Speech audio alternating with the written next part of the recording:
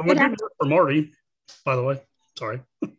Oh, I was just going to welcome everybody. I tried it 2 or 3 times, but it didn't work, I don't think. All right. Well, thanks for giving it a try. Good afternoon. I'm Theresa Thomas, and I wanted to welcome everybody to our Blind Ability Celebration, our Lunch and Learn meeting for the Bluegrass Council of the Blind. October is Blindness and Visual Impairment Awareness Month in Kentucky. It's also Medication Safety Month for the blind and visually impaired. It is Disability Awareness Month nationally, and probably several other things that I've forgotten. But BCB likes to take this opportunity to celebrate the accomplishments of many of the residents in Kentucky that are visually impaired and have reached many of their goals and accomplishments, and we'd love to share in that. And today we have an exciting speaker. Her name is Wren Zimmerman, and she is going to share her story with us of accomplishment. Without further ado, Wren, I'll go ahead and mute myself and turn it over to you. And if everyone would keep themselves muted until she's to a point where she will ask for questions, it'll just help us with the recording and kind of mute out those background noises. So I'm going to go ahead and mute myself and let you take it over, Wren. Thanks. Sounds good. Thank you. So hi, everyone. My name is Wren Zimmerman, and I am actually a visually impaired, legally blind equestrian athlete.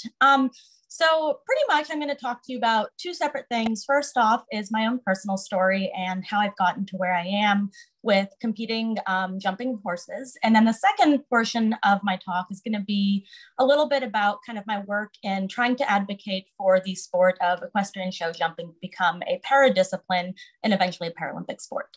So that being said, I'm going to start off with my own story. So pretty much I started wearing glasses when I was in 2nd grade, didn't think anything of it at the time. And then throughout middle school, high school, my eyesight got a little bit worse. And then when I was 17 years old, I was diagnosed with something called Stargardt's macular dystrophy. So as I'm sure a lot of you know, this is essentially juvenile onset macular degeneration. So the way that we figured out that something was going on was that I was wearing contacts, glasses, and when I went to the eye doctor, they pretty much couldn't get me back to 20/20 eyesight. And so from there, I went to a few different specialists, and they told me actually that they should have caught this much sooner. But unfortunately, the ophthalmologist was not really paying attention or whatever it was. So they didn't catch it for a while. But yeah, so essentially they were trying to figure out what was wrong with my eyes. I got sent on to multiple retina specialists. And then around Christmas time of my senior year of high school, I was diagnosed with Stargardt's disease. So over time, it does get worse. So it is progressive degenerative. And essentially halfway through college, I became legally blind. And so there was this trajectory of what I had set out on for my life. And in my mind, I had always planned to do a master's and a PhD and go on into the business world. I really was interested in business management and organizational behavior. And to go back on the education part of things, after college, I took a little bit of time off and I was studying for the GMATs and the GREs to get into grad school. And that's when I started riding at a therapeutic riding center. So I'll go back to that in a minute, but you know, a year after college, then I went off to grad school, and I found that with my eyesight getting significantly worse, the coursework was just incredibly difficult. You know, we were having tons of reading, textbooks, having to work on these spreadsheets and data with other people. And for me, it was just so overwhelming that I kind of realized that the path I'd set out on just wasn't really feasible for me anymore. And that's not to say that I wouldn't have been able to do it, but what I really started to contemplate at that point was quality of life and happiness, which is a huge thing for me. And I never really thought about before I started losing my eyesight. So I will get onto that a little bit later. So going back to that year in between college and grad school, I started riding at a therapeutic riding center.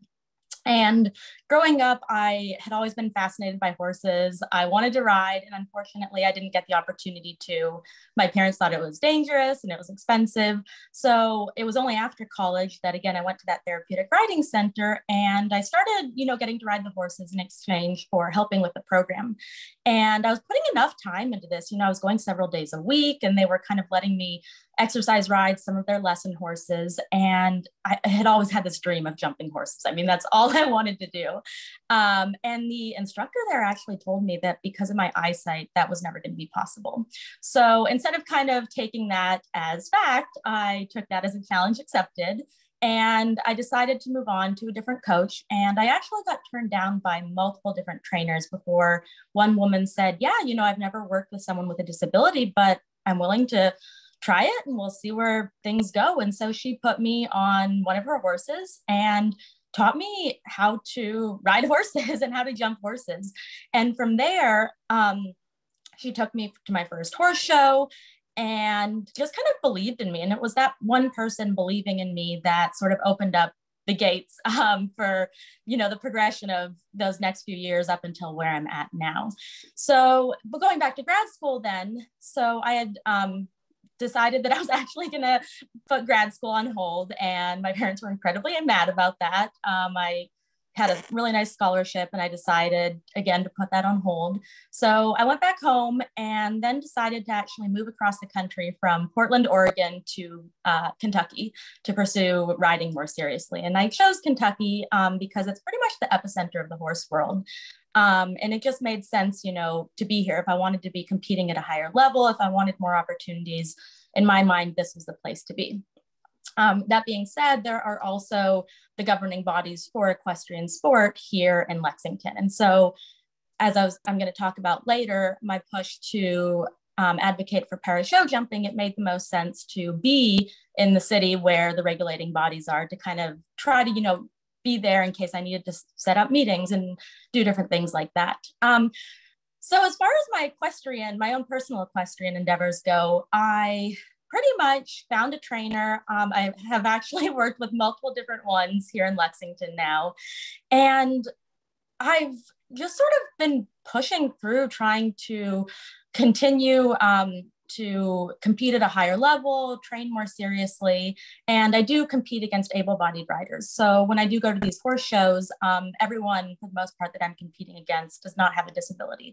So there are a lot of accommodations and things that I do have to do differently in order to be able to compete at the same level as those people.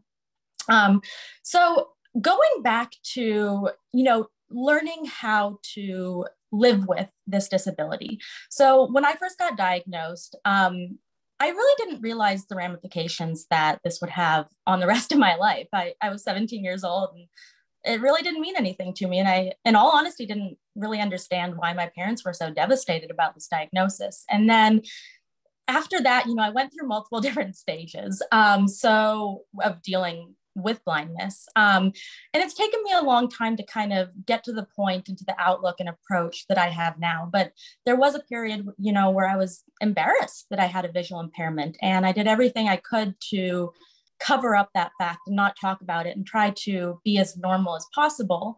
And then I started to realize that that having a disability, I actually had the power to change the perception about what people with disabilities, in particular visual impairment and blindness, are capable of.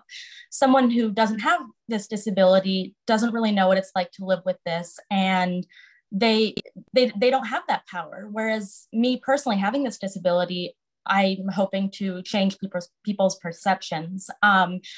And so I, you know, kind of changed my outlook on this, and I decided that I wanted to start putting my story out there in the hopes that it would inspire other people to try to pursue their own passions, whatever they may be. You know, so many people out there tell us as visually impaired and blind people that we can't do something or that that's not possible for us. And I think the most important part is to realize that it doesn't matter what other people think you can or can't do. You have to believe in yourself. And there are going to be a lot of people out there that tell you you can't do something or you shouldn't be doing something. And I think, you know, unfortunately, that's the way our society is. But I guess my point in all of this is to say that you can do that. And you are going to have to fight people's preconceived notions and perceptions about having a disability.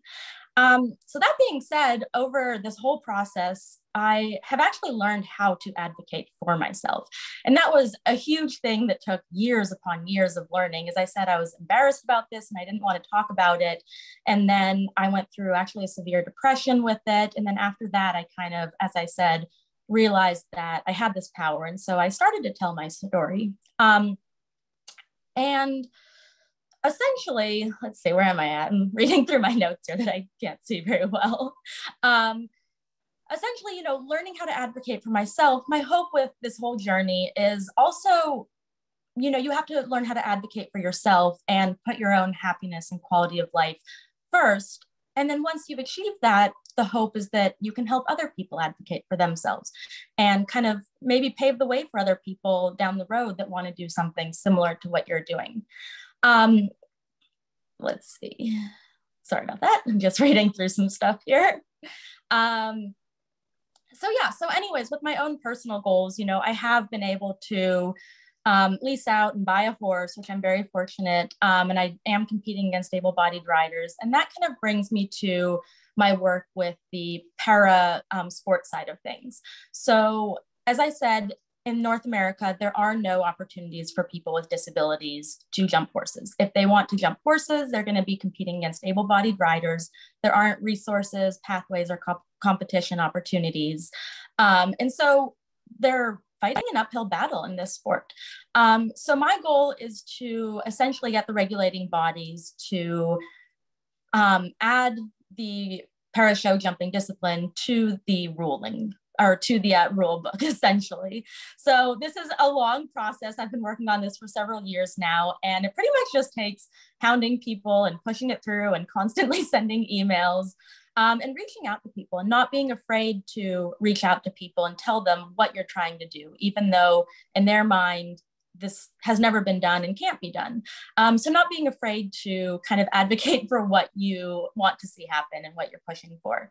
So where we're at right now with the governing bodies is that they are willing to discuss this and move forward with this. And COVID kind of threw a wrench in things, but now that horse shows are back up and running, we're going to be holding some demonstration classes throughout the next year where people with all sorts of disabilities are going to come and put on a demonstration class and show the general public and the equestrian community that jumping horses is both possible and safe. And then from there, they will hopefully add that to the United States Equestrian Federation's rulebook. So that's pretty much the work that I've been doing, both on a personal level as well as for the sport of para show jumping. And I guess from there, that's pretty much my story. So I'll open it up for questions. Wow, that's really great. This is Theresa. Yeah. I'm going to start with a couple of questions. One, what types of accommodations are they able to make for you to compete against people that don't have vision impairments? And the second question is how other people can get involved if we would like to help you advocate for this. Is there a way that we can support you in that? Thank you. I appreciate that. So first of all, there are multiple accommodations I have. The main one is actually being able to use a Bluetooth earpiece. So just to give you a little bit of background sort of on how horse shows work, there's a bunch of people and they all go into a warm-up arena at one time, and there's several jumps set up and there's people left, right, and center, and you pretty much come around, you point your horse at the jump and you go for it. The problem for me is that I can't see where the other people are. So I'm having to navigate this arena and ride the horse and jump with all of these other people moving around. So a huge asset for that is having this Bluetooth earpiece where I can essentially be directly connected to my coach who's in my ear, and he can tell me, you know, there's someone 2 feet ahead of you off to the left, or you need to turn a foot early at a 90-degree angle to get straight to this jump kind of thing. And then further, I'm actually able to use that Bluetooth earpiece when I go into the competition ring. So again, a little bit of background on how I learn my courses, and I can go into more detail, but I'm going to try to make this very concise, is when I compete, I am the only person in the arena. So when I'm going to ride in a new arena, I'll pretty much walk the perimeter of the arena, the quarter and half lines. I divide it up into a grid, doing all of this with an aid. And then I'll go with the aid and stand at every single jump, and we'll do a 360. And the aid will tell me, okay, we're at the red jump right now. And about 7 feet away at this angle is a blue jump, and then 10 feet away at this angle is a yellow jump. So we do that at every single jump. So I get a really good mental map of where all the objects in the arena are in relation to each other. Then I'll go back and walk the course again with the aid, and we'll walk out the striding and pick points. So with Stargardt's disease, essentially my central vision is pretty much blank. My peripheral vision is very blurry. And then my brain sort of uses what it does pick up in the periphery, which are these like blurry blobs of color. The more contrast there is, the easier it is for me to make out a blob of color. So, you know, if there's a really big like green sign on the fence rail, I can make out a blob of green.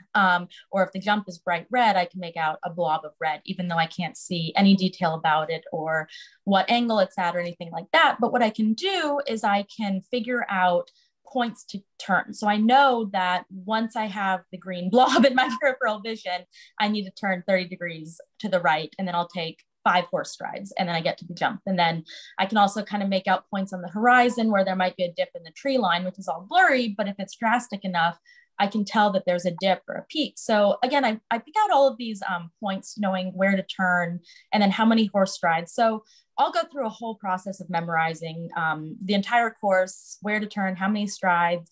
I'll go back, the aide will draw it out on a large piece of paper or a whiteboard. I'll write out a plan of attack.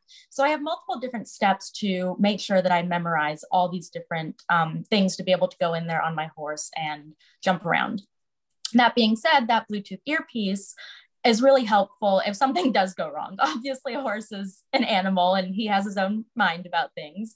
So sometimes, you know, he might not take the right track that I've memorized, or he might put in an extra stride, or he might spook at something. So the Bluetooth earpiece is really helpful because my coach can be in my ear the whole time, telling me, again, as I said, similar to the warm-up arena, you know, you're going to have to stay out an extra stride, or you're going to have to make a sharper turn left here.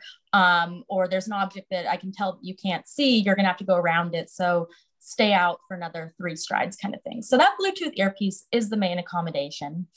A few other things that I do use are,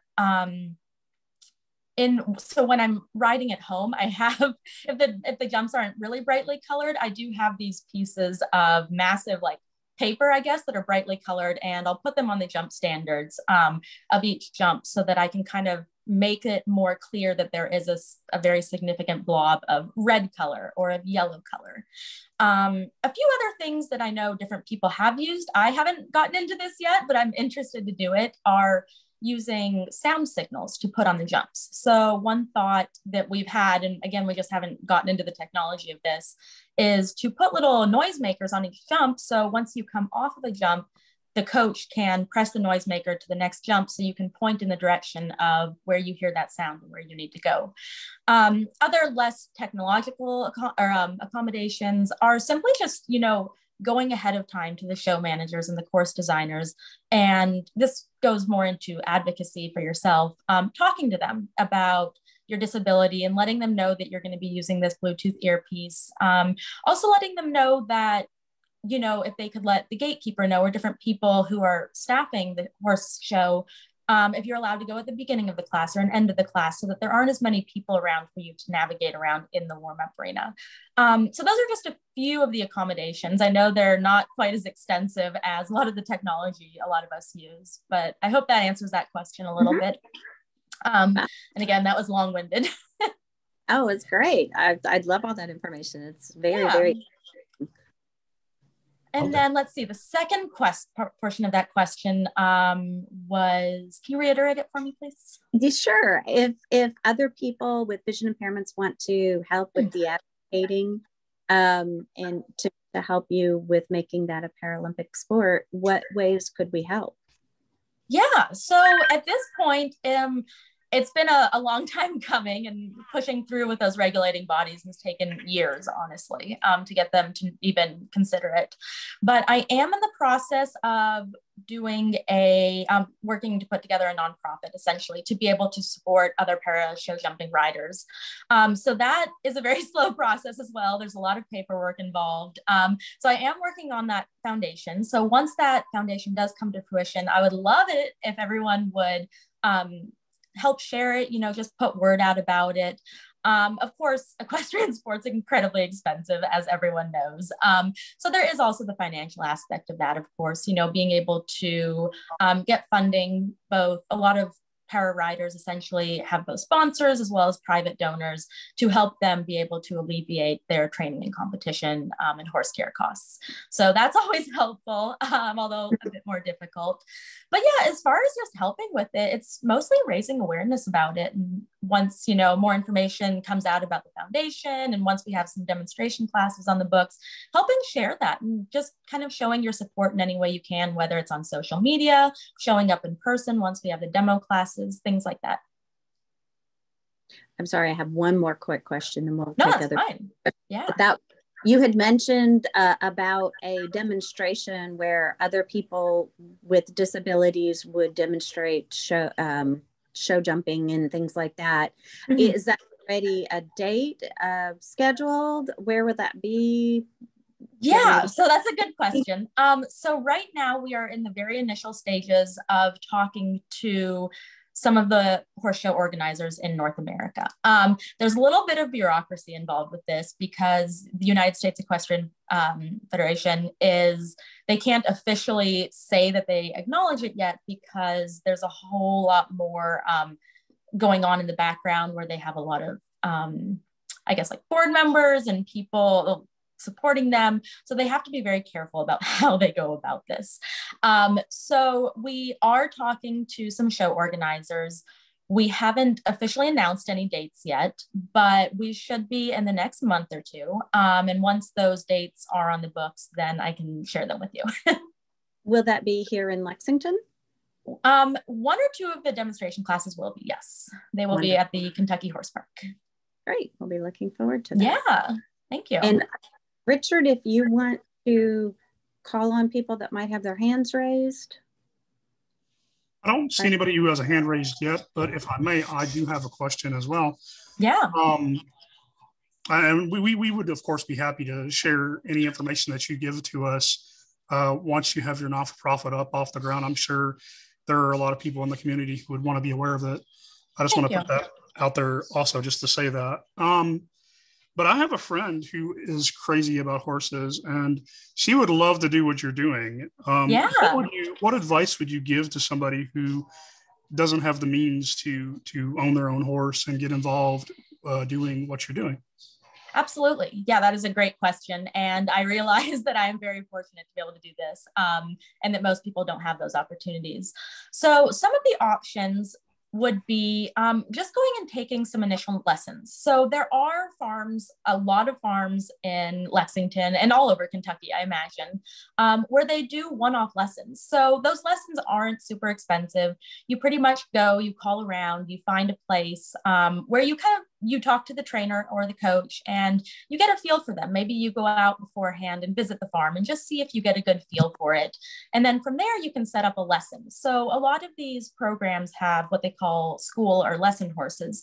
So those horses are owned by the farm and they are specifically used for people that don't have their own horses to go take lessons. So you can set up a one-off lesson. You could do it at multiple different farms. You could continue to take lessons at the same farm, but that's kind of a great introductory way for people to get into the sport and just see if they even like it, honestly. So if she does want more resources, also depending, on what discipline she wants to do, there's all sorts of stuff in the equestrian world, everything from jumping to dressage, which is all on the flat. It's like horse dancing, there's Western riding, all sorts of different options. So I'd be happy to talk with her more directly if she wants some more info on that and pass along some resources. I would appreciate it if you passed along your contact information to me. And Absolutely. I'll pass that along to her and she can get in contact with you. She's just crazy about horses. And I get that. Posting stuff on Facebook all the time. And I know that she would love to do anything in the equestrian world. She just can't afford to do it. And so, right, of course. She's an old friend of mine from way back. Sure. Awesome. Another question regarding the para side of this.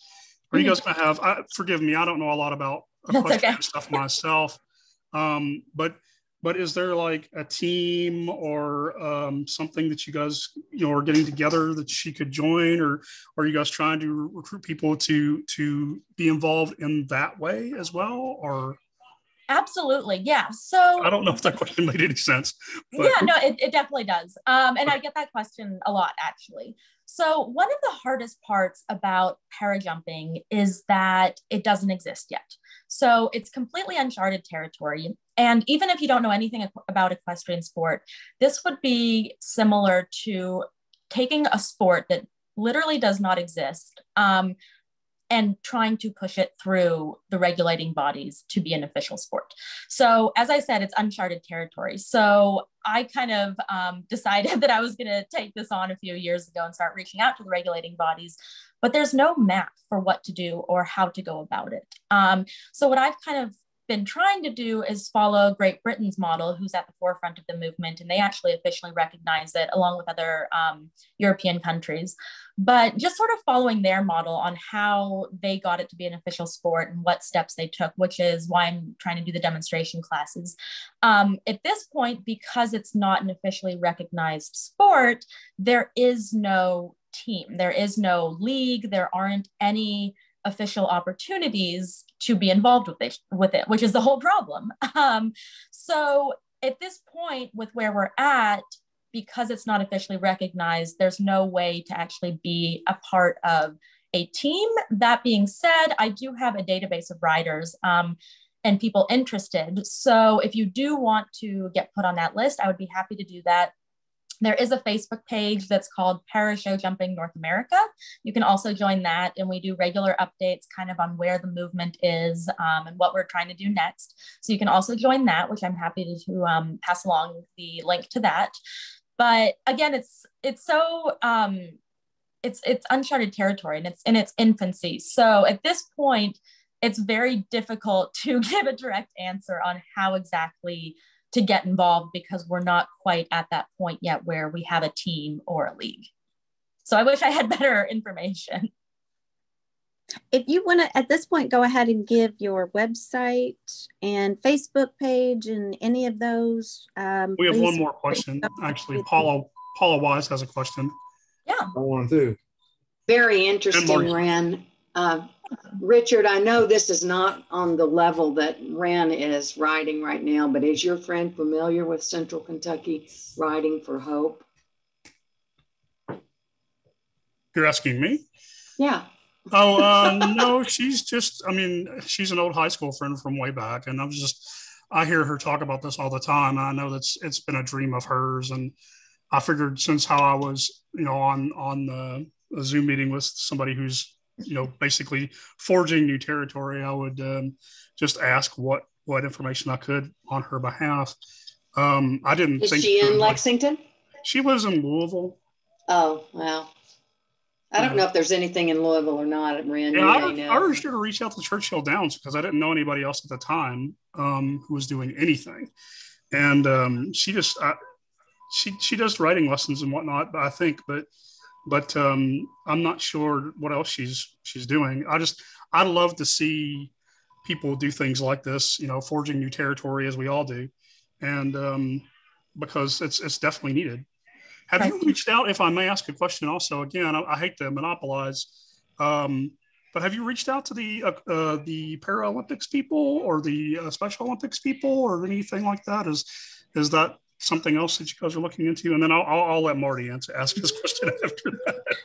Absolutely. So really quickly, I think it was Paula, forgive me if I'm getting the name wrong. Yes. Central Kentucky Riding for Hope is also a great suggestion. So I appreciate you bringing that up. I totally forgot about it. They are based at the Kentucky Horse Park, and they do a lot of different programs, actually. I don't know the breadth of what they do, but I know they do have a therapeutic riding program. They work with veterans, and I think they do a few other things as well. So that would definitely be a great resource as well. Again, it is in Lexington, but that being said, they might also be able to connect her with other ways to get involved. So I love that suggestion. Have you had a strong response from other visually impaired people who would be interested in this? Yes, I definitely have. To answer that really quick, and then I'll get back to the previous question, I get inundated with both people with visual impairments and blindness, as well as parents of kids who have gotten diagnosed on social media. And I love it because I think it's so cool to be able to, and I'm not trying to toot my own horn, but like to be able to kind of forge a path for other people that otherwise wouldn't think they could do that, especially younger kids. Because right now, so many people that I hear about have been told that they can't do it or it doesn't exist and it's not possible. And so to kind of get those messages from people that they maybe went out and tried it or tried something different just because they heard about my story is incredibly humbling, and it's really cool. So I've gotten amazing feedback from blind and visually impaired people. There are actually a lot of us out there who do ride horses. There's an entire equestrian, visually impaired blind equestrian Facebook group actually. So there's definitely been great feedback about that. Going back to the previous question, I am forgetting what it was. Can you reiterate it really quick? Oh, me? About the Special Olympics and the Paralympics. Oh, yes. So to answer your question on that front, there is a progression of how to get a sport officially recognized. So the way that works is that it would normally start at the grassroots level, then the national regulating body in a country recognizes it. Then from there, as far as equestrian sport goes, at least, the international regulating body is called FEI. It's Federation Equestrian Internationale. They want around 7 countries to officially recognize it nationally for them to consider it internationally. Then from there, what would happen is once the international regulating body, FEI, recognizes it, then they will go on to the Paralympic and Olympic Committee and try to push it through from that end. So there's definitely a progression of who you need to go through and what steps you need to take for it to be escalated throughout the kind of hierarchies and levels of the sport. That being said, I actually recently was talking to someone who's working on Special Olympics New York in their equestrian organization. And I have not reached out to Special Olympics here in Kentucky. I need to do that. But I do know that they have an equestrian program of some sort. I've started to research it, but I definitely need to look into that more because I think there might be some really great opportunities there as well for people. Are there other countries that do recognize it yet? Yes, Great Britain, as I said, is at the forefront of the movement. France and Germany for sure recognize it. I think there's a few others, but again, it's this little bit of a ambiguous territory where people don't really talk about it a lot, and a lot of people are a little bit secretive about it for some reason. I think that's just because there's so much societal pushback to people with disabilities doing such a dangerous sport. But there are several countries over in Europe that recognize it. Good. So you have a good start to getting it recognized. Yes. And I mean, the regulating body here is very open to it. I've gotten really positive feedback from them over the past 2 years. So they're definitely on board with it and they're excited to help push it through, which is awesome to hear. So I definitely have support from them. Okay, Marty, you've been waiting patiently. Yeah, I just figured I'd let y'all get all your questions in there first. And my question is this: it's kind of maybe a dumb question, but not at all. Okay, I used to jump motorcycles and jump ramps. Oh, cool. And I know staying on the bike is like with the inertia and the momentum keeps you in the saddle. But and I know on a horse you put your feet in the stirrups and you hang on to the reins or do you hang on to the saddle horn to stay in when you're in the air? How do you stay in the saddle? I'm just curious. Yeah. That is an excellent question. So really quickly, when you said you jump motorcycles, was that like dirt bikes? Well, both. Yeah. Okay.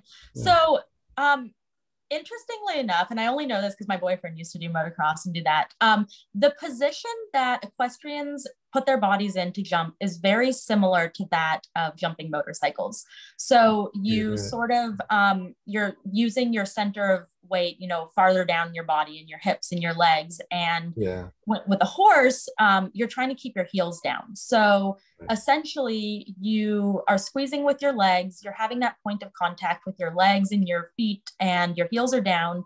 And as the horse jumps over the jump, you pretty much try to maintain that position. That being said, the horses that jump a lot harder, it's not easy to stay on because, as you know, there's so much momentum going up off the ground that pushes you up with the horse. I personally use magnetic stirrups. So I have boots that have magnets on the bottom of them, and then the stirrups are also magnetic. So when my boot is in the stirrup, there is that magnetic field that sort of keeps me in the stirrups. It helps because my horse jumps really hard, but there have definitely been times, even with those magnetic stirrups, where I've just been launched through the air. And if the horse is jumping hard enough, like there's no way to stay on. So a lot of it is position, and just making sure that your weight is down, your heels are down, and trying to keep the correct position. But that's a great question. I was wondering, when you said you use magnets on your shoes and stuff, how you get off the horse? Yeah, that's a good question. Pretty good?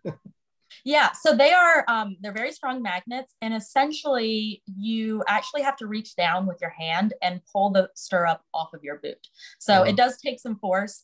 They have been designed where if you do fall off, if your boot goes at a certain angle to the stirrup, like if enough pressure is put on it to kind of tear it off, it will, the magnetic field will break. But again, it is pretty strong. So when you're just getting on and off the horse, you have to pull the magnets off. I see. Okay. Yeah, no, that's a really good question. Thanks. Yeah. This is Gary. I've got a question. Do you do only stadium jumping? Have you ever tried any cross country in your sport? I have, actually. That is a great question. So and it sounds like you know a little bit more about equestrian sport. Cross country is part of a discipline called eventing. So in eventing, it's kind of the triathlon of equestrian sport, as I'm sure you know, where they do flat work, which is dressage, cross country, and then stadium jumping or show jumping, which is what I do. So I personally only do show jumping, which is a different discipline from eventing, which is a triathlon. That being said, I have tried cross country before, and the way it worked actually was that I was on my horse and I had someone else on a different horse, and I rode about like 2 feet off to the right behind them. So as they would go around the cross country course and they would go over these cross country jumps, I was just kind of right off behind to the right of them, so I could follow their movement. So I could tell out of my peripheral vision that the movement of the horse in front of me was there. And then I could also hear where the horse was. So I was able to follow that person around the cross country course. And it was really fun, I have to say. The one thing about cross country jumps, and they've changed them a little now where they do come down, but a lot of them are stationary. So if you hit the jump, it does not fall down. Whereas in the arena jumping, if you hit a rail on a jump, it will actually fall down. So it's a little bit safer to do the arena jumping. It's also a little bit easier for me because the jumps are brightly colored, whereas a lot of cross-country jumps are natural colored. So they blend in a little bit more. So it's hard for me to make out those bright blobs of color in the contrast in color. So I hope that answers the question. That does. The reason is that I have had an opportunity, haven't for the last 2 years, but before that for about 4 years, I had a chance to go and be at the 3-day event. Yes. And so I had awesome. A friend that drove the little scooters back and forth, hauling people back and forth to the parking lots. Plus, he provided the big floral arrangements that were in some of the special event tents. Oh, neat! And so I got to watch, parts of the cross country, the different days that I was there. Mm-hmm. So that was just awesome. Because that would be a difficult, unless you were having to follow the horse or have your trainer with you, following you and telling you where you were headed. Right. Exactly. It would be almost impossible to do because that's a 2 or 3 mile course. Right. Yes, you are correct. And I actually, believe it or not, do know of multiple visually impaired riders who do cross country and eventing at a lower level. And they go through extensive amounts of memorization. Some of them use that Bluetooth earpiece where their trainer is driving along on a golf cart next to them or near them, telling them where to go, where to turn. things like that. So yes, you're correct. That's incredibly difficult because those horses, when you're doing cross country, I mean, you're going for miles. So the memorization on that would have to be incredibly significant and pretty difficult, I imagine. And I watched them set it up, and they didn't put some of the jumps out until the night before. Right. Yeah. So you don't even know what you're going to be jumping. You just know where you're supposed to go. Right. Yeah, no, it's impressive what they do. And those jumps are massive. So yes, they are. Yes. But that's really neat that you got to go there. This is like a little sneak preview, but the Kentucky 3-Day is actually one of the places where we will possibly be holding some demonstration classes. So in some of their demo arenas and things like that. So yeah. Well, that's exciting. Yeah. Any other questions?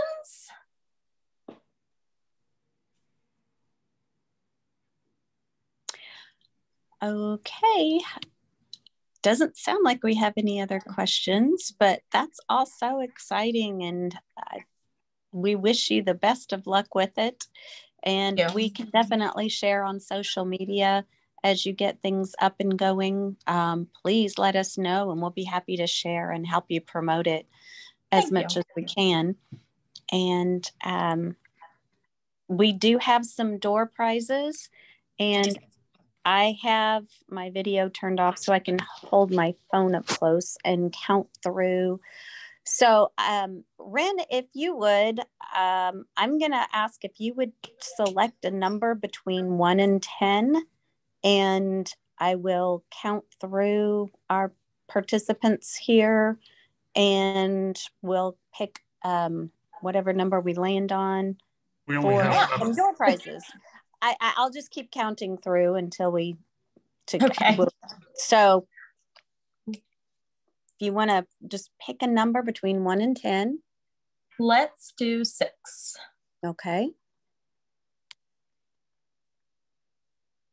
That would be Marty Smith. And we have 2 different prizes, Marty. We have the Bluegrass Council of the Blind ball cap that is kind of a coral color with blue lettering stitched on, Bluegrass Council of the Blind, and on the back of it, it has stitched out of sight. Which if anybody wins that and doesn't want it, I'll buy it from you because I would love to have one. And then the other prize is this cute basket that Bree put together, and it's a cleanup kit.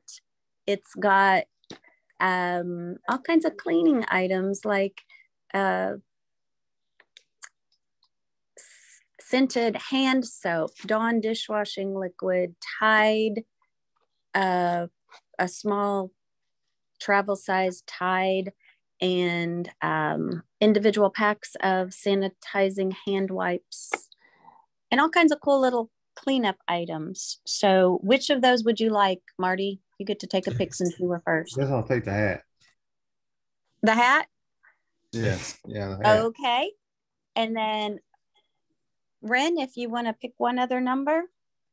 Let's do 3. Okay.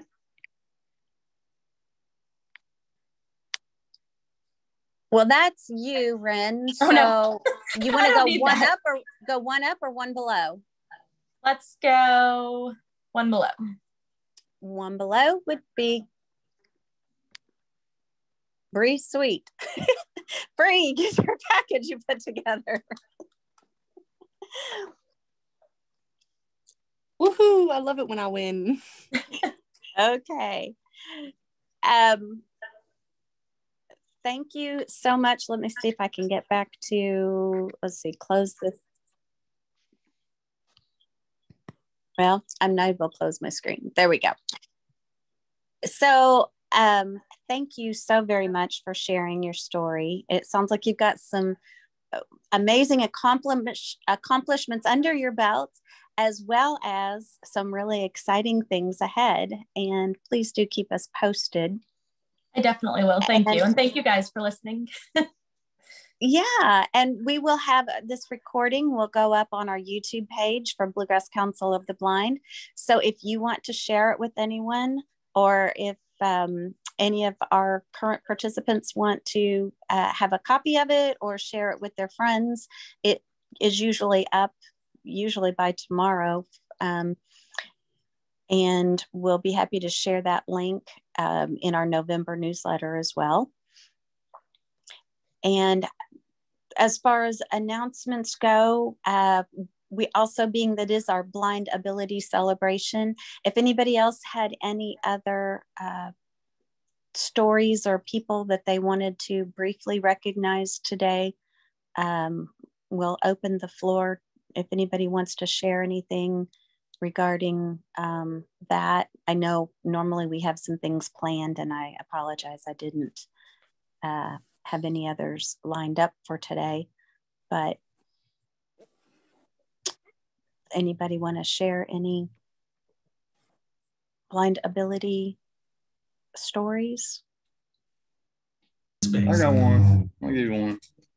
Go ahead, Marty. Can I ask one more quick question before we switch over to Marty? I'll do it. Sure. Were there any websites or anything that you would like to share before we switch away from you as the main speaker? Yes, I forgot to mention this. So my personal website is wrenblae.com. That's spelled WRENBLAE.com. I do have a Instagram page. It's also Wren Blae or just Wren Blae. On Facebook, also under Wren Blae. And then the name of the para show jumping Facebook page is Para Show Jumping North America. So you can find that on Facebook. I do have a small YouTube channel just with some of my equestrian rounds. And once I do come up with that foundation and have everything put together, I will be happy to share the link to that. But if any of you have any questions at all, feel free to reach out to me on social media or by email, phone, whatever it is. I'm sure you guys can pass along the contact info for that. My email is on my website as well. So yeah, so if anyone ever has any questions or wants to talk more, please feel free to reach out. Awesome. Thank you so much. Thank you. Okay, Mark. Oh, sorry. I'm waiting for my phone company to come hook my phone up. No. Okay. Yeah. Go ahead. Oh, well, I guess he's answering the phone. Okay, I'm back.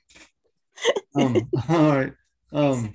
My story thing is like, it relates to what Wren said about struggling with the books and things, and to change her from doing what she wanted to do to something else.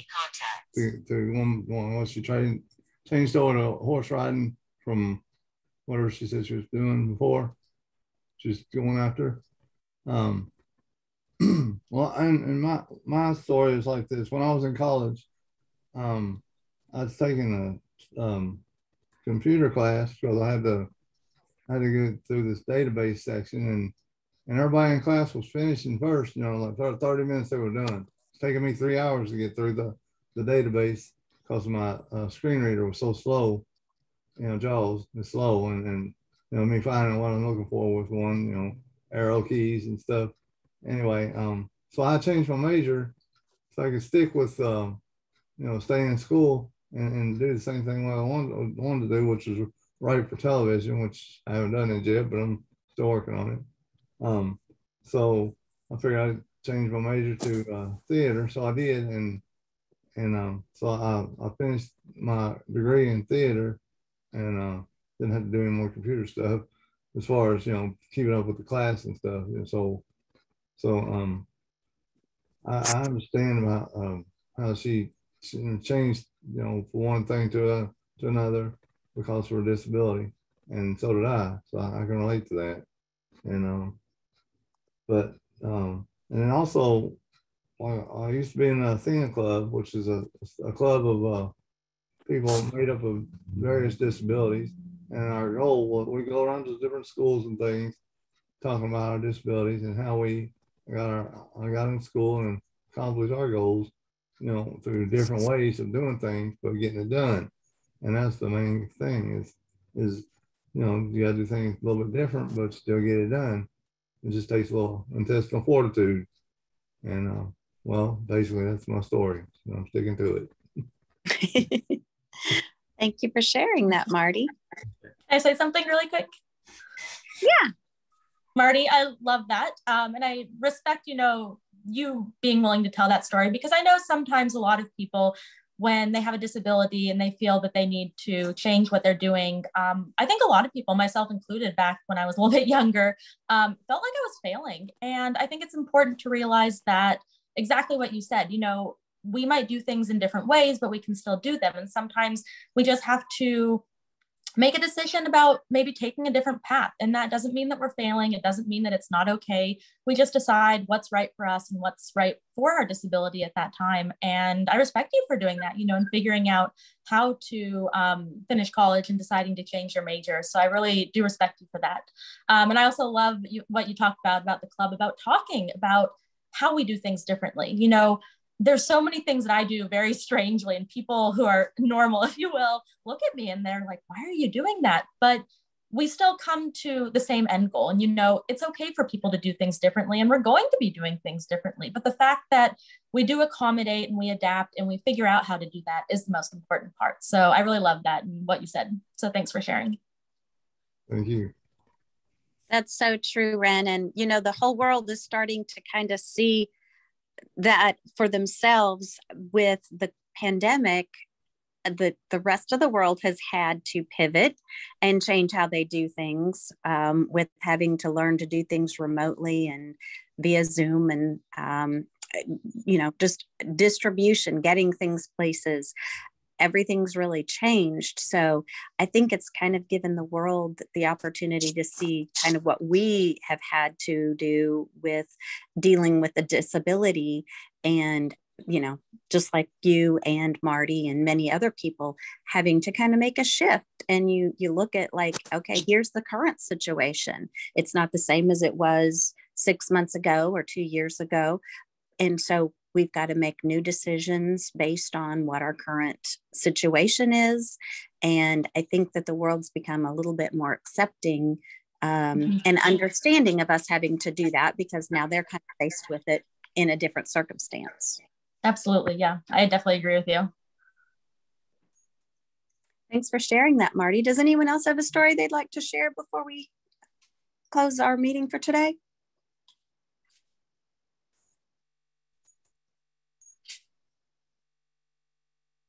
Give everybody the opportunity to unmute, because I know sometimes it's kind of hard to get that button to unmute. Come on, Gary. I know you got a story. I'm going to stay out of it today. Okay. All right. Well, thank you everybody for sharing. Richard, if you want to go ahead and stop the recording, we can wrap it up here.